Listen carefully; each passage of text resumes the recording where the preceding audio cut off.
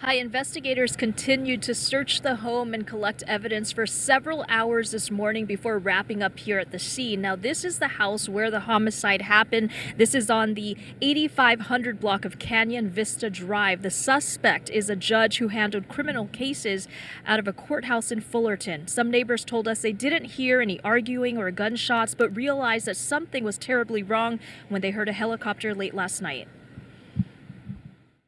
I heard the helicopters and I heard them saying, like, get on the floor, get on the ground. The Honorable Jeffrey Ferguson, 72 years old, seen in this booking photo, is now in jail. Ferguson served as a Superior Court judge in Orange County since 2015. One neighbor says he heard helicopters and came out to see a large police presence and the judge sitting down. He was sitting just on his ledge, just sitting there, and there were like 4 dots on him, green dots. So I could tell that the police were coming from like the bottom of the street probably. And then there was the helicopter swirling around super loud, yelling out commands. They were telling him to get on the floor and stuff like that.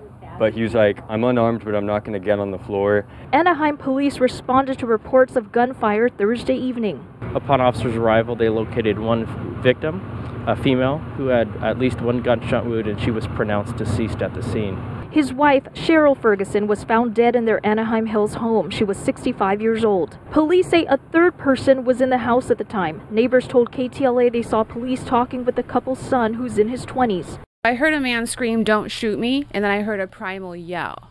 And so my only assumption, it was a son screaming, "Don't shoot me."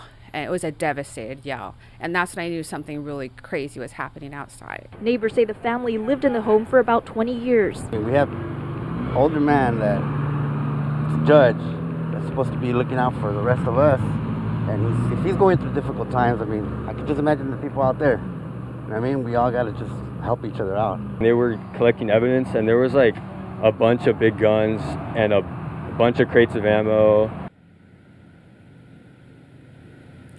This is a statement from Orange County Superior Court Presiding Judge Maria Hernandez. Quote, "Our thoughts go to the family. We all pray for their comfort during this trying time. Although no case has been filed with our court, when appropriate, we will take all necessary steps to ensure all full compliance with our legal and ethical obligations." Ferguson was booked into jail, his bail set at $1 million. Reporting live in Anaheim Hills, Kimberly Cheng, KTLA 5 News. Back to you in the studio. Kimberly, thank you.